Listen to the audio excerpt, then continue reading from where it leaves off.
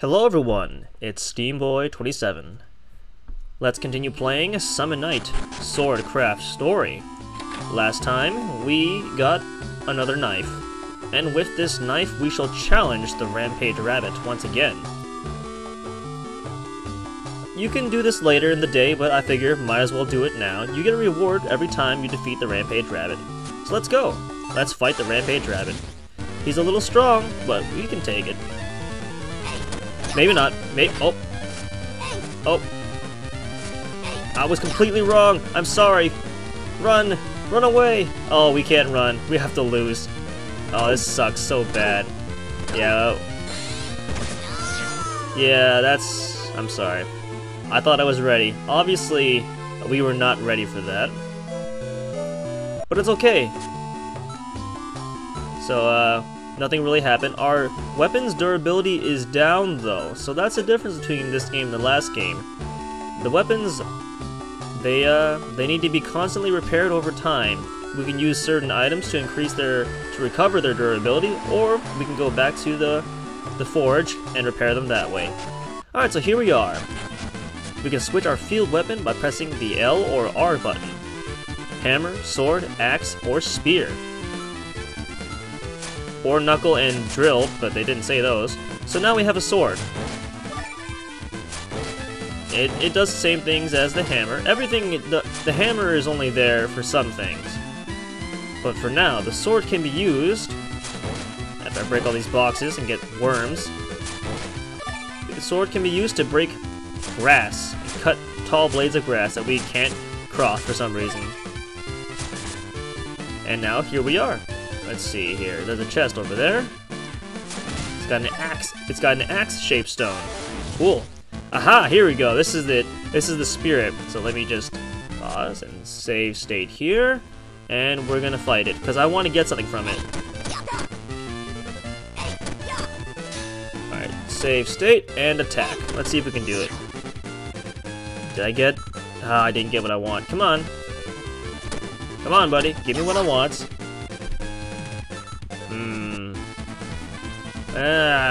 Give me what I want.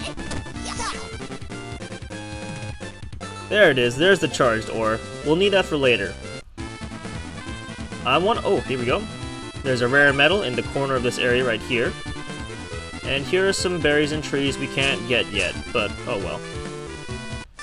Yeah, I'll be farming charged ore on the way back, so why don't you just let me cut here, grab some charged ore, and I'll meet you back at the forge. Alright, we're back. I'm gonna rest in this, and I leveled up while I was gone as well.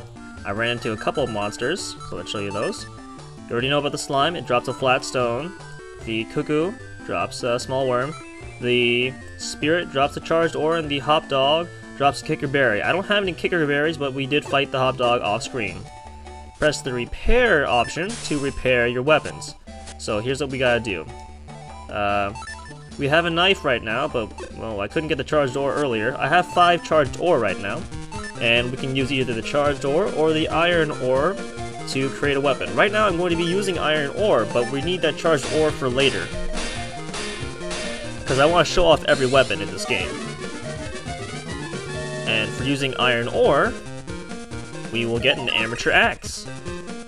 Now, axes are my favorite weapon in this game. Axes are freaking awesome. I'll show you later. In the first game, axes were screwed over. Axes couldn't do crap. Their charge attack was crap. The only attack that they had was good was their down A move, and we'll show you that later. In this game, axes are awesome. Axes are the best. Axes can also be used to break down little stumps, so we'll be doing that too. Do I want to... There's some... Okay, I just want to get certain items in here before we leave off. Let's see. Some of them are in the grass, and I want to get those too. But I won't be wasting all of your time by getting all this stuff. Here we go. Let's get this. Alright, some leather. And a flat stone. Good, good, good. Alright, we got some slimes here. Let's show what the axe can do. It's got a 2-hit combo, and it's freaking awesome. It's so destructive, it can OHKO a lot of things. The The down A is a launcher. It's a one singular swipe. It's pretty good. Axes have it. All the weapons in this game have subtypes. This axe does a horizontal slash. Other axes use vertical slashes. The axe we're using doesn't have a charge attack, however, so too bad. In fact, I don't think axes have a charge attack anymore. Let's break all of these things right here, and grab ourselves a spear shapestone. Let's keep moving until we can go no further, because I want to grab some stuff over here. Another spirit. So, axes, again, they... Ooh, new attack. Reduce your agility by a fair amount, making it so that you can't jump very high, but honestly, I don't care. It's freaking good otherwise. I'm looking for something in here that... I'm looking for the grass to give me something. I want to give me a Zasso leaf. Oh well. There's another rare metal right there in the corner. I think that's the only ones you'll be finding right now. Up there is a wolf, but we're not going to be fighting that wolf yet. Alright, here we go.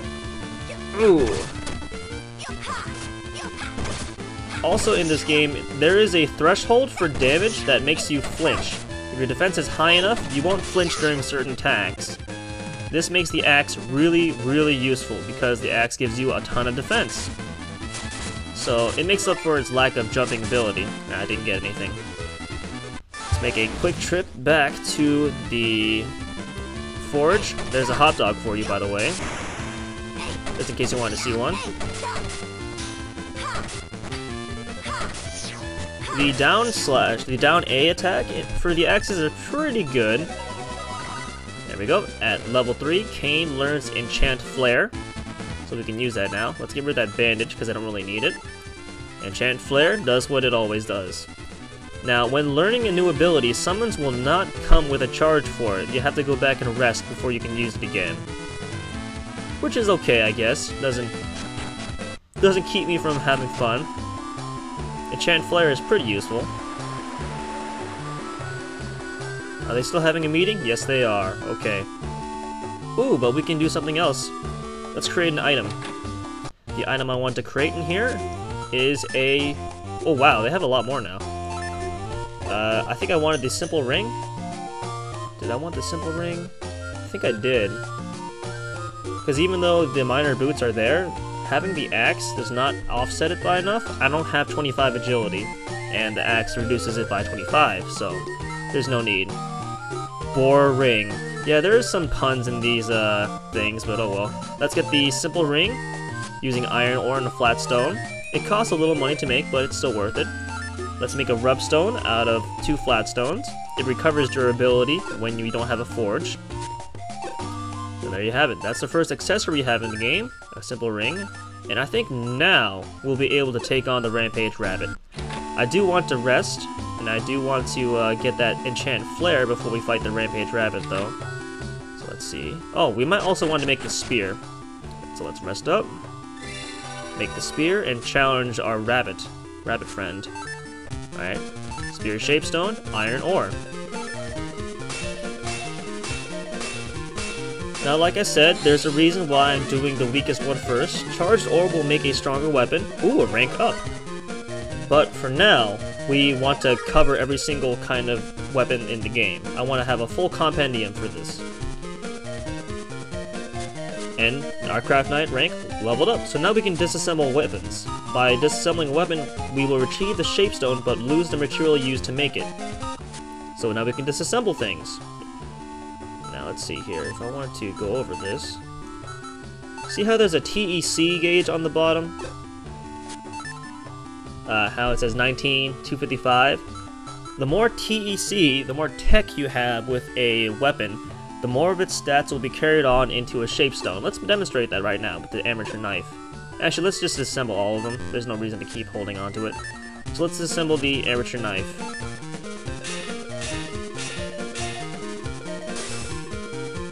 And let's disassemble the spear, because we just got it, so who needs it?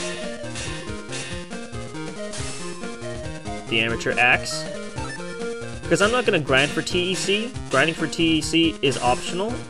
It doesn't create that much of a difference, but as you can see, by disassembling these things, the shape stones come with a little bit of bonuses, like our sword shape stone has a little bit more durability, as well as the other ones. And they have a little TEC with them too. So let's use a charged ore and create a better weapon. So by investing yourself in a weapon and getting TEC, disassembling will give you bonuses like extra attack, extra agility, extra defense, extra durability. See that +4 right there? That's because we disassembled it. Let's make another axe, this time with charged ore instead.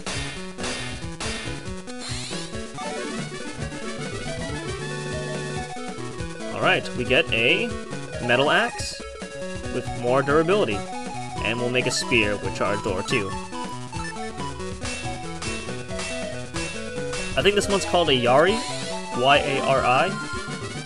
It's just a guess. Let's see. What would he make? No, it's a metal spear. Cool, alright. So let's equip those. Saber, metal axe, and metal spear. Alright, with all our metal equipment, we can probably take down the Rampage Rabbit to a good effect. So let's go fight that rabbit. That rabbit's pretty tough. And the rabbit will keep getting tougher every time you fight it. Because we'll be fighting this rabbit every day of the game. Oh, that's right, I lost. So I lost out on the... I lost the prize for today. That sucks. Oh, man. Well, the prize you would have gotten would have been, I think, an Anywhere diary. Or something like that. The later prizes are pretty awesome, so you might not want to miss out on that, but dang, I should not have lost then. Anyway. Now we got a spear. It's got a long reach, and it can hit multiple boxes at a time. Pretty awesome. But that's not the only thing it can do. If we go down here to where those trees were earlier, let me just grab some of this.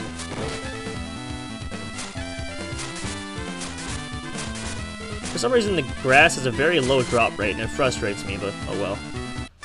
Hey, get out of my way. Alright, let's explain the spear. The spear's got a long reach. It's got a diagonal slash. A jumping spin attack. Ow. And it can hit multiple enemies at a time. Spear, however, does not have a charge attack like in the first game. Kinda sucks, but oh well. Anyway, down here, there are some berries. And by kicking them down, we get berries, or tree branches, or things of that nature. I was hoping to get a kicker berry, but oh well. Ah, yeah, look how powerful our sword is now.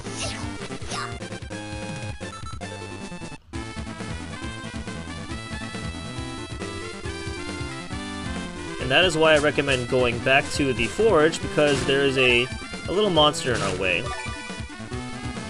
Just break these, because the stumps always happen to drop something.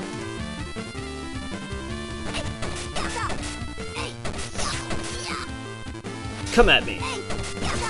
As usual, hitting an enemy in the back does extra damage, like in the first game. Another flat stone. I do like how they implemented different weapons, so you're actually using the weapon for something else. Like cutting grass or other things like that. Just cut more grass, because I want to get something, I want to get like a Zasso leaf, but I don't think it's here. Alright, let's go fight this guy. It's a hound. He's a sub-boss, but he's not that tough.